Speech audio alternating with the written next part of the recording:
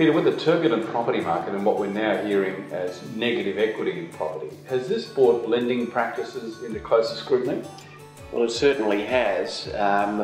Buyers have to be careful when borrowing as to interest rates, etc., because as a recent case shows, the capitalisation of rates that are quite high can result in negative equity very quickly. These are penalty rates you're talking about?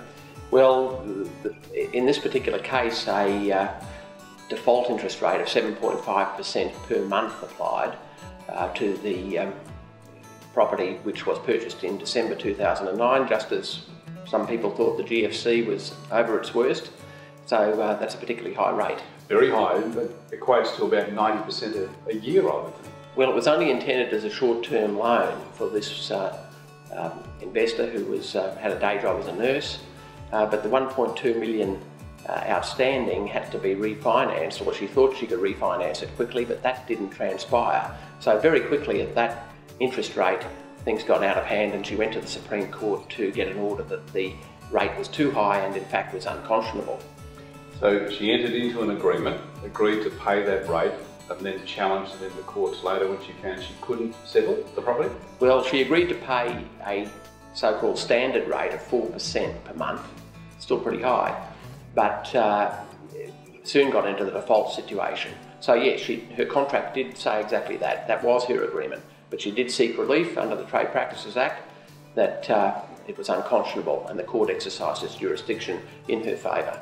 Oh, so the court ruled in her favour. So what was the final outcome? Well, she was successful enough to get the rate reduced, the default rate reduced from 7.5% to 5% per month. Still a high rate, and we don't know what happened after that. Where would that have left the mezzanine lender in terms of their commitment to their investors? Well, the evidence was that the lender paid on average about 30% per annum to its investors, so the lender would still be well in front. Of course, it's a risky business, and we don't know, what their mix of investments is and how often they completely lose out.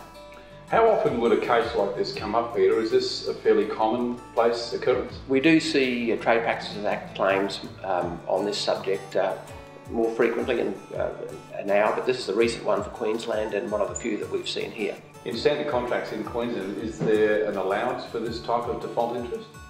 There is. It's very common to express it slightly differently. How it's expressed is that there is a standard rate, a higher rate, say 14% per annum, but if payments are made on time, the rate will be reduced to 8%. So it's known in the industry as a default rate and a base rate, but legally it has to be expressed as a standard rate and a discount rate. So that has been accepted as a reasonable commercial and legal practice for hundreds of years.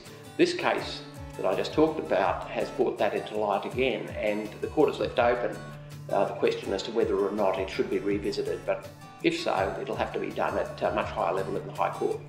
Buyers of property under a standard contract in Queensland need not have any fear of this if they meet the terms of the contract? Standard first tier borrowing through banks, etc., has much more reasonable interest rates, of course, at consumer level. So there is nothing for buyers to fear in particular.